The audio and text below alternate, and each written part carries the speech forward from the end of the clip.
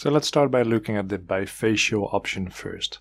So a bifacial photovoltaic module is built by taking bifacial solar cells, or BSCs, and then connecting them all in series or parallel, and then you are building a BSC module. Now the whole trick of a bifacial photovoltaic module is that you can illuminate it from both the front and from the rear. Right? It's not magic there. And the opposite of a bifacial module is a monofacial solar cell. So the regular photovoltaic module that you often come across, that is a monofacial, and the variation is a bifacial PV module. So let me take you to the whiteboard again and show you exactly what the difference is between a regular monofacial photovoltaic module and a bifacial, the newer, more advanced bifacial modules. So we start again with a semiconductor. We have a positive side, a negative side, a PN junction, and we place the bus bars on the top and the bottom. We wire it up in a circuit, and we have created electricity through a photovoltaic cell. But now this is only a cell, this is only a photovoltaic cell, and we want to place this inside of a module, right? And we want to protect it from the elements. So normally what we do is we place glass on one side, on the front side of the photovoltaic cell, and we place some kind of opaque material on the rear side, which we call the backing sheet, right? Alright, let him shut up for a second. I just want to explain to you that the content of this video is copied from the complete course of energy systems. If this information is enough for you, great. If you want to learn more and if you want to get access to the complete course, then check the information in the description below. Alright, you go ahead again. Now, what we can do is, instead of this opaque backing sheet, we can just place another layer of glass on the back side, and now we have created a bifacial solar cell. And then if you place this bifacial solar cell under the sun, the front side is operating as any normal regular photovoltaic cell, right? So the sun power is entering the front of the cell, arriving at the PN junction, and you're creating electricity there. And then but what you can also do with the bifacial solar cell is that you can apply any kind of solar power, any kind of irradiation from the back side. It can enter the solar cell exactly in the same way, and the result of this is that you're just producing more power, right? This is the basic operation principle of a bifacial solar cell. It's not that complicated, right? And you probably ask me, okay, so how much more power will I expect to get from a bifacial solar cell? Well, this depends entirely on you. It depends on how you install your system and how much solar power you're able to project on the rear side of the bifacial solar cell. Because if you'll take a bifacial solar cell and mount it flush to any kind of surface, and there's no extra power that can bounce back to any kind of material to the rear side of the bifacial solar cell, you're not getting any more power out of it. It will just operate as if it is a monofacial photovoltaic cell. So I think that's enough on the theory for bifacial solar cells and modules.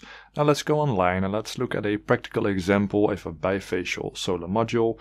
And let's try to find a specification sheet, dive into the specification sheet and see what kind of values you could expect for bifacial solar modules. So I'm going to the website of prismsolar.com. I am not affiliated with Prism Solar. I'm going to the section that says our product. And then we just select one of their bifacial ones. So let's just select the first one, the BN72, in the range of 360 to 370 watts. So here we are in the specification sheet, and it says clearly bifacial modules. It's a module with 72 photovoltaic cells combined in series, it seems like. And they claim that they can generate up to 35% more energy per watt, which is an interesting term. I think they are referring to generating up to 35% more energy per watt of solar irradiation hitting the panel. I think that's the watts they're referring to now. Because a little bit lower here they say that they can get module efficiencies up to 22.5%, right? So that's a different value. So the first value I think refers to that they generate up to 35% more energy per watt of solar irradiation that's hitting the panel. So they're squeezing more electrical energy out of the solar power. That makes a lot of sense. And then they can get up to 22.5% of the module efficiency, right? Not the cell efficiency, but the module efficiency.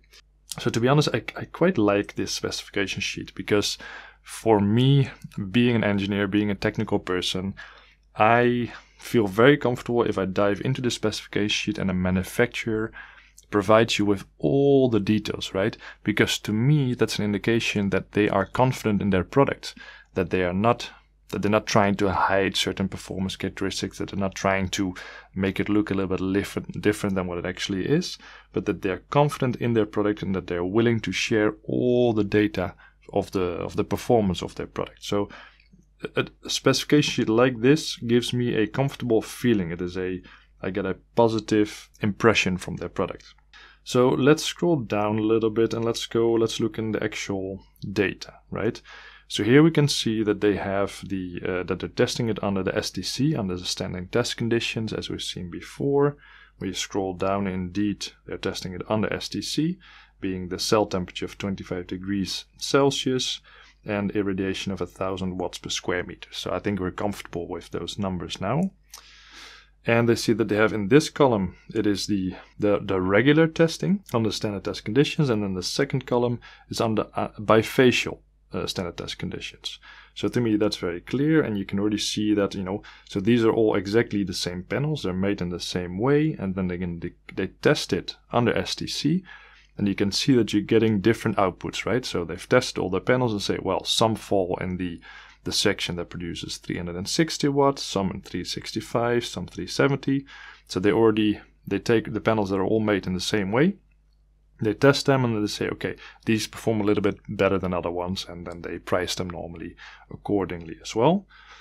And then you can see that they also tested them under bifacial test conditions, right? And here you can see clearly that it's getting a higher power output as expected. So then I assume that the one that normally produces 360 then produces 407, the one that produces 365 then produces 412, etc. And then you can also see that if you're in the column on the standard test conditions, you can see that the module efficiencies are somewhere in the 18% range, right? 18.3, 18.5, 18.8. And then, as expected, you can see that the module efficiencies under bifacial standard conditions are higher, 20.7, 20.9, and 21.2. So to me, that's all clear. That's all above board. We can also do a quick comparison what under these test conditions, so the STC and the BSTC, what the actual increase in the overall module efficiency is. So when we take 21.2 and divide it by 18.8, multiply it by 100, then you get 12.7, actually 12.8%, which tells me that under these test conditions, so the STC versus the BSTC, we're getting 12.8% higher module efficiency due to the bifacial effect. So that's all clear to me. It's interesting, by the way, when you look here on the right hand side, we can recognize the IV curve, what we talked about before, right? It doesn't say here on the vertical axis that it is the current, but I'm pretty sure that it is when you compare it to the values on the left here, right? So the short circuit current, the ISC, somewhere in the 10 amp range, and you can see here that indeed the graph, the second graph from the top is 1000 watts per square meters according to standard test conditions, and that is somewhere around the 10 amps.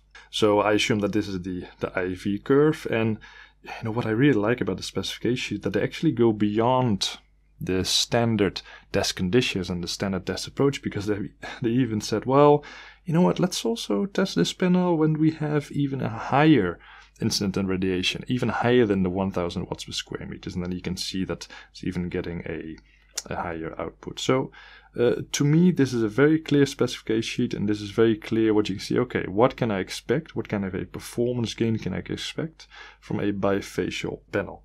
So I think that's enough about the bifacial photovoltaic modules. So at least you get an idea what you can expect, what the difference, the background is behind the physical differences between the monofacial and the bifacials, and what kind of performance gain you can expect if you choose to go for a bifacial solar module. So let's go to the next section and look into the second variation, so the half-cut cell photovoltaic modules.